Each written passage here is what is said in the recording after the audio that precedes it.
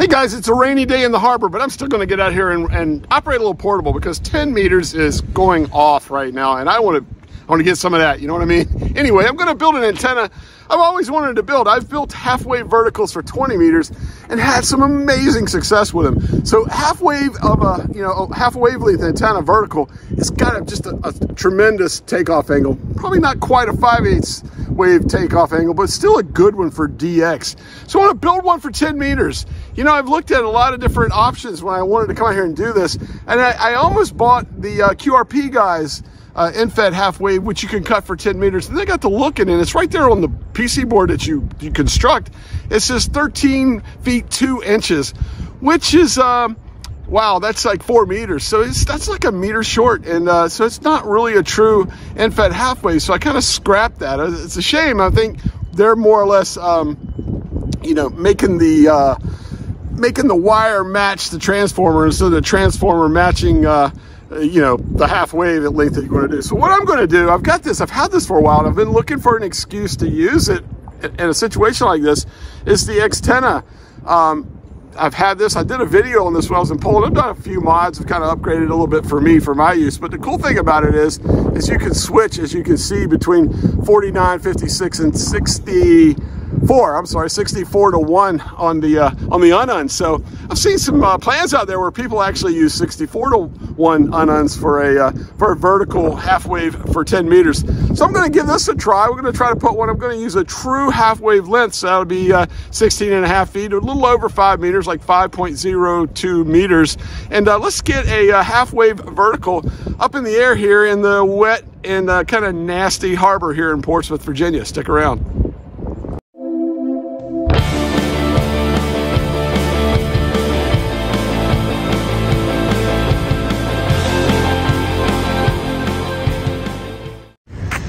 Okay, so here it is. There's the antenna. I have it up on a DX Commander, 10 meter DX Commander pole. And so there at about midway point, about 5 meters down, is my X-tenna unun, and I've got it set. It's got a strong feeling on the 64 to 1 on this one, guys. Got it set at 64 to 1. So there it is. I have 50 feet of coax coming back down around the front of the Jeep and into the Jeep. But I'm holding the pole up here too.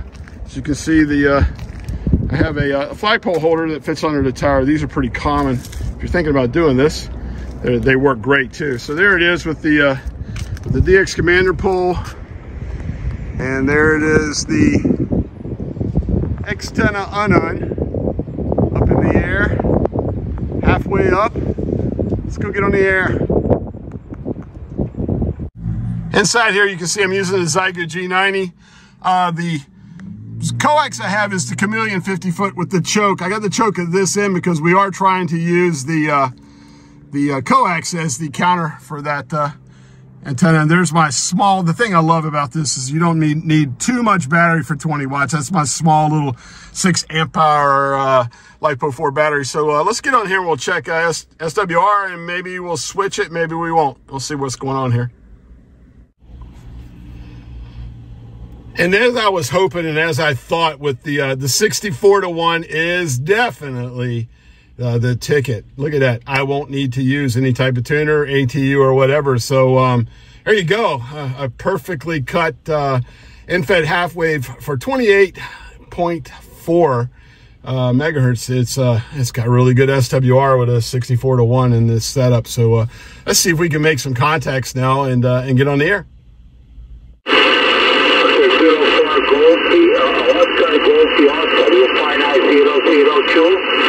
QSL, you're 57001. Okay, 001. Thank you, my friend. 73. Kilo 4 Oscar Golf Oscar.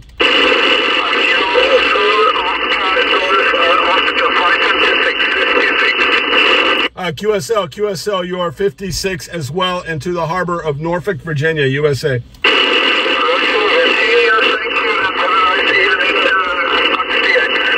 Thank you, 73.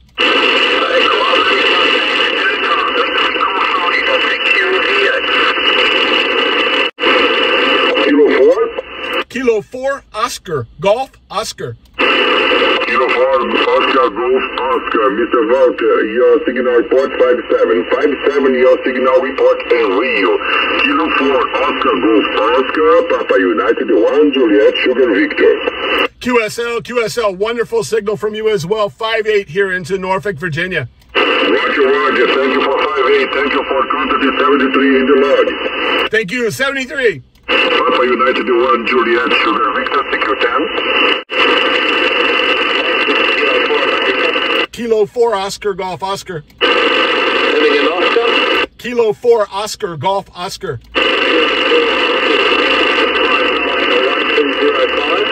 QSL, your 5-9, number 5. Kilo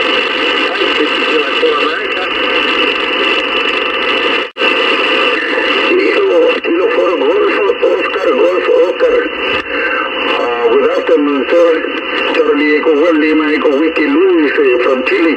Radio 5, Santiago 5, you are signal report, sir. QSL, you are 5757 into Virginia, USA. The call is Kilo 4, Ocean, Guatemala Ocean, K4, OGO. Yes, okay, Walter. I copy 100%. Many thanks for report, my call.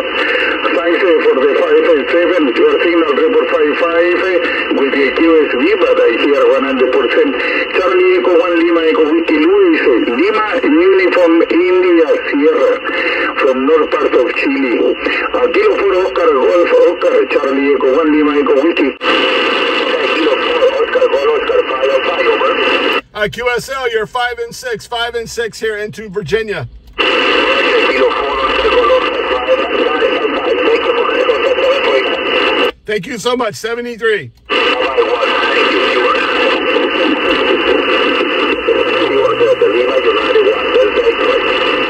Wow, that was a blast, and that's an awesome antenna.